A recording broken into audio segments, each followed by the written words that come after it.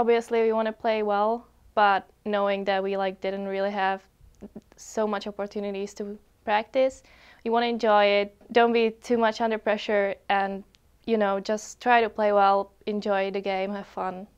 We are really excited because we don't get to play so much around here in the winter, so we are really excited to hit it off tomorrow. Yeah, I mean, that's really important for us because that's the only way we can practice. So, I mean, even though it's just hitting balls in the net, it's something. So we just come a little bit prepared at least.